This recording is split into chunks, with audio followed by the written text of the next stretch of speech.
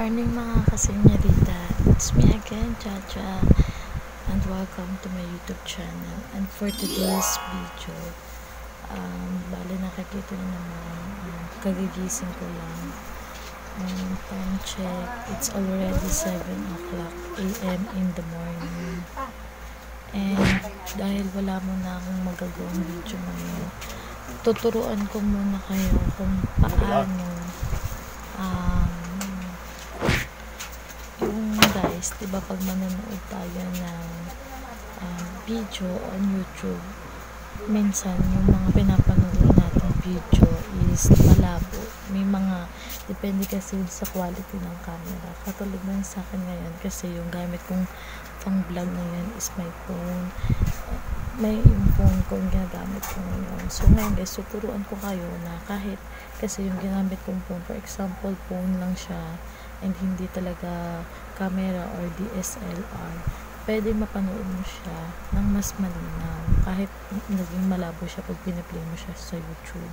So, bago ang lahat guys, don't forget to subscribe and hit nyo na yung notification button later para maging updated pa kayo sa mga ipopost ko pang video. So, ito na yun guys, ituturo ko na sa inyo kung paano mapapalinaw yung video na gusto mong panoorin sa YouTube. So, stay tuned mga kasenyorita.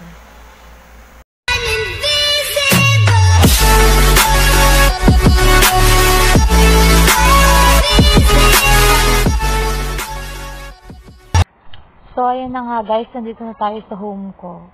And then yan, nakikita yung YouTube. Click the app of YouTube. Hintayin lang natin, nag-loading. Ayan na mga kasenyorita.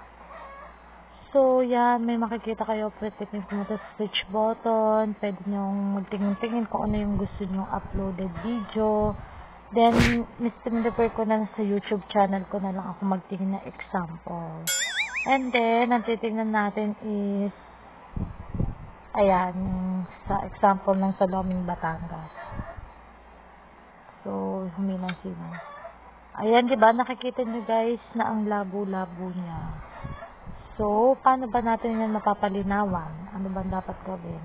So, yan. Stop muna natin. On the upper, yan, may makikita kayong tatlong dot dyan. Click nyo lang yan. Then, pag na-click nyo yan, may makikita kayo report, quality, playback speed, watch in VR, help and feedback. I-click nyo dyan, guys, yung quality.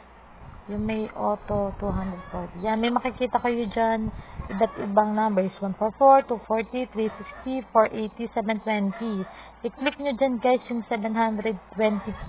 Hindi ko alam kung ibig sabihin ng p dyan. I-click nyo yung 720p.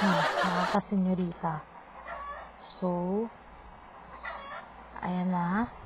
Then, i-check natin. Yan, makita na dyan. Quality 720p na.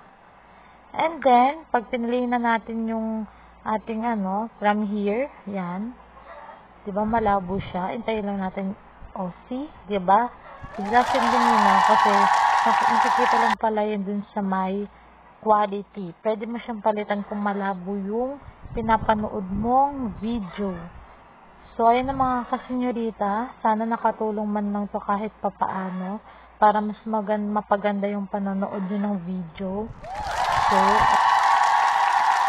meanwhile, so nakita niyo naman mga kasenyorita, diba, napakasimple lang yung dapat gawin para maganda or malino yung panonood natin ng video.